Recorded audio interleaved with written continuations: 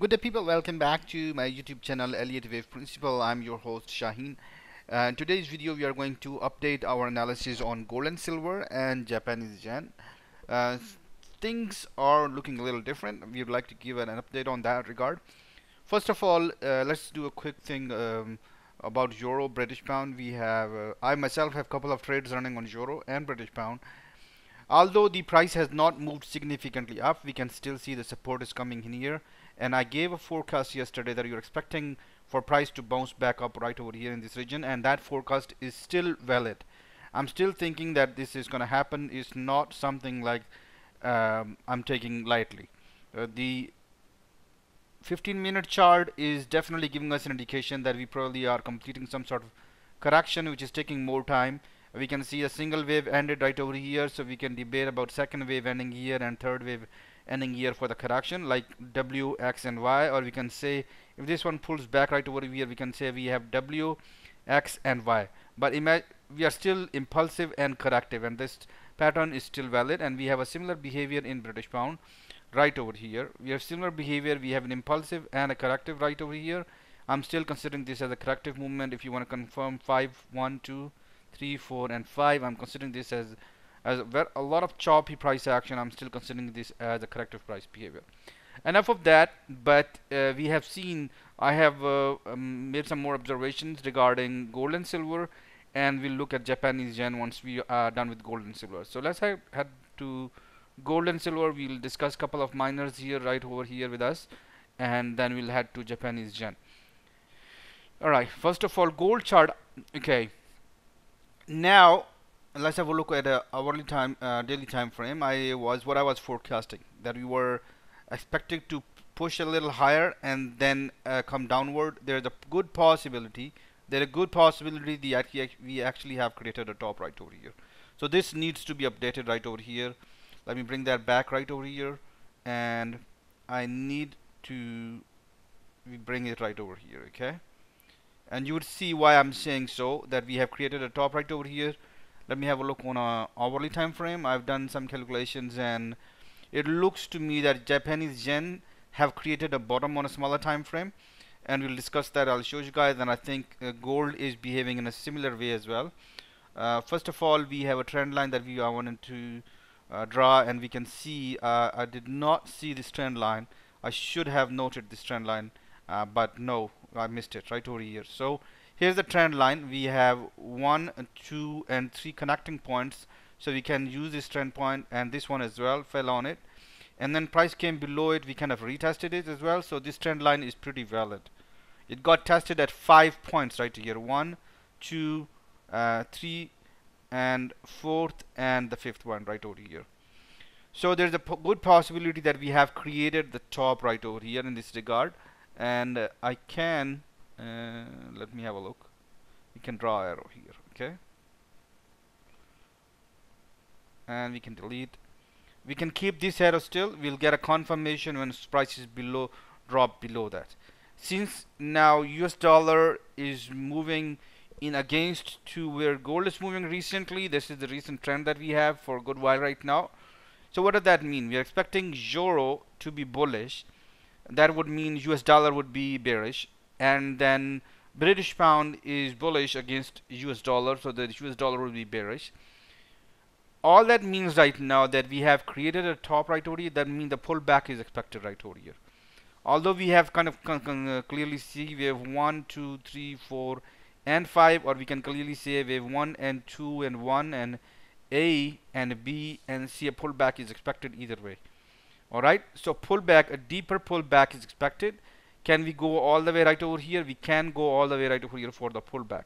But I think right now that we have completed a top right over here, and that pullback is going to, I'm going to use that pullback to go short. Alright, so I wanted to give that important forecast, but I'm going to wait for pullback for good 2-3 days till we actually see a top occurring in euro and British pound. So a pullback is expected, but we are not expected to create a new high. This is what my thinking right now is. There is, as I said, there is a couple of possibilities. We can look at it. We can consider this as wave 1 and 2, a smaller wave 3, and a 4 can be configured easily. We can consider it as a triangle A, B, C, D, and E. although when wave B did go beyond A, but we can still consider it. If you want to push it, we can consider it. Or if you want to confirm this whole price movement at wave 3 ending right over here too, wave 4 does not go in that territory. And if you want to use a leading diagonal, you can say that okay, this whole price movement as wave 4 in that regard, we did see the first part going into the territory of wave 1. So you want to consider a leading diagonal, is up to you too. The reading that I have done on the chart is giving me indication that a pullback is expected. The whole reason I'm saying 1, 2, 3, 4, and 5 because so that not many people start using this point. There's a possibility that we can actually see a way deeper price action. All right. So this is the update I wanted to provide. Reason is I'm not saying that a deeper price movement is possible because we're expecting a strength coming in euro and British pound. And I think the Japanese yen has already created a bottom. I will discuss that in a bit. Let's have a look at silver. And silver is giving us an indication where we can consider it as a and a B and a C. A deeper wave C can be expected. There is a possibility we can consider that wave C can come over here, or it can go a little deeper as well. But right now I'm considering, given a same reasoning, that we probably have created a top for silver right over here. Let me see if we can actually draw some trend line and get some ideas about what is possible. So here we can see that this straight away, this trend line that we have used right over here, straight away we did not have to force anything, a very simple trend line, and we can see that it at least got connected at 3 points. 2 points are used to draw a trend line, third point is used to get the confirmation of the trend line. That's a valid trend line, and we can see this is a valid trend line. The good point is that this trend line has not been retested. Alright, once prices fell through it, we haven't seen a retest of it. So giving an indication, we can still use this as a horizontal support. We can actually now wait for the prices to jump all the way over here. Okay, there's a good possibility that we can see prices coming all the way over here, and we can, in some cases, let's say that this is a 5-wave structure and we have this is the whole is a correction. In that case, we can actually see behavior something like this. Okay, a new top can be possible in silver. The reason is that would mean that the previous structure has yet not completed, and the support line, we can use the support line to get a top beyond that. There's the possibility. So be really careful if you want to short trade. You need some confirmation on silver. We're gonna wait for gold and silver. We did get a really good pullback, the one that I've talked about, crude oil yesterday, and I'm short on crude oil right now. Was waiting for the pullback. The pullback did luckily happen with crude oil. Let's have a look, and if some of you guys are actually want to see the chart, and here is the chart, and then I'll go back to miners after this. Okay, gold and silver miners, crude oil. Here is crude oils. So here's the pullback. That very good pullback happened, and I went short right here. And you want to see how what happened. There's a small. You got to do some work as well. Okay, here is the trend line that we had. Okay, I did not share this trend line, but this is the trend line that I had on my chart of trading. You guys see that 1, 2, and 3 points, and then we got a confirmation. We actually broke the trend line right over here, and then we actually retested it. So I went short right over here. I think after the bounce I went short right over here, and I think a similar behavior is expected. We should wait for the pullback in gold and silver, and then bounce off would give us an indication that we can go short. Let's have a look at what's happening with the miners, gold and silver miners. It's a pretty interesting situation. I think opportunity of a lifetime is ahead of us as far as miners are concerned. Here I think right now we were expecting this to be kind of an, I think, A, B, and C, and we were expecting it to go long further, but instead we can see that does not happen. So right now we can clearly see that this seems to be the first leg of the correction. The second leg of the correction either is complete or still going on, and I'm expecting a jump in the right over here too. So jump is expected in wheat and precious metal, and that would mean that we have completed the top right over here. Be really careful. We need to see a completion of this. We can definitely see something like this, so be really careful. Okay, we want this pattern to be completed and then go short. We cannot just simply say where this is actually finishing, so we gotta wait for it. Right now I'm expecting that we shall actually see something like this. This is wheat and precious metals, a structure that I'm seeing. And now Metalla royalty went a little further deeper. We can actually see that we have an a B, and a C is expected right over here. So a smaller wave 1, A, B, and C expected right over here for Metalla royalty. That will give us an indication that the top has happened somewhere around 520. Okay, so just look at how the prices are dropping. It went from 520 to 440. Unbelievable, and it's quite weak already. Metalla is quite weak already. Let's have a look at Newmont Corporation and see how Newmont Corporation is doing. So Newmont is not that bad as compared to what we have seen in Metalla. We have seen the top at 46, and then all we saw is 45. So not that bad. We are expecting right now that a push up is possibility right over here too. So this can be considered an a B, and a C. We need some more time. Can we create a new top? We can definitely wait. But I'm providing a possibility right now. This structure area you guys can see as resistance area is pretty important. Okay, this one area right over here, over here. So this area is pretty important, and we have divergence off that area. So I think we shall be really careful with that area, and I'm expecting that when the pullback is complete, we are going to go down. GDX is pretty interesting. Let's see what's woohoo.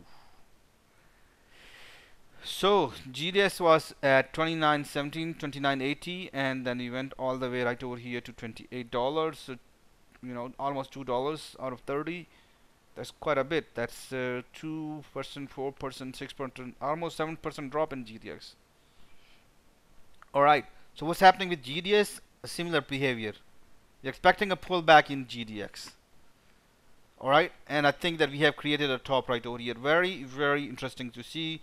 We did see some strength in gold. We have seen quite a bit actually, but miners did not move a lot deeper as gold and silver did. Alright, so that explains that miners are way weaker than gold and silver itself. Let's have a look at Japanese yen, because right now I have a feeling that Japanese yen and gold and silver are moving together. Let's have a look. Here is the Japanese yen. So here is the chart that you want to see. Let's have a look on daily chart. The daily chart is not labeled. Okay, so here is the thing. Let me have a look.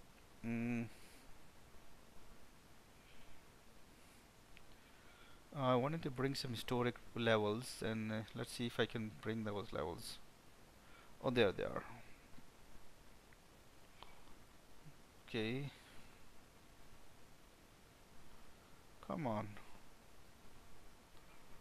Okay, let me use that horizontal line to keep us 148. Okay, we can create a new high. It's just for reference section. This is the historical high that we have right over here. This is how I wanted to bring that. Let's have a look at a daily time frame, and we can actually auto it. We need to increase the chart so we can actually see what's happening.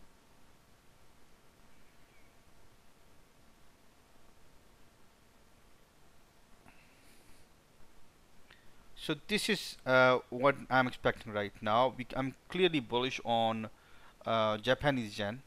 Okay, and we can definitely see a new high. There is a good possibility that we can see a new high in Japanese yen. This is what I'm expecting within the last move that we have right over here. Say a last larger move that we have. How the structure is going to be, we'll discuss that in the future, but I'm expecting that this is behavior we are expecting in Japanese yen. A bullish move is expected in Japanese yen. Okay, let's have a look at hourly time frame, and I'll give you some labeling. Okay, let's do auto right over here. Okay, so I think Japanese yen has created a bottom right over here. Let me use an indicator, an arrow, so we can actually right over here. So I'm expecting that we have created a bottom here in Japanese yen against US dollar, and Japanese yen is going to get weaker and weaker against US dollar. Okay, so I'm considering this as wave 1 and a B, and C. Alright, this is an upside down chart of Japanese yen. So we are expecting a pullback in gold and silver, and we're expecting a pullback in Japanese yen. That would provide chances for euro to go bullish and create a new high for this swing that we have, that we're expecting for creating a new high, and that would give a British pound a chance to go bullish as well. And we'll see how things happen. Wish you good luck with your trading. Have a good one, and bye bye.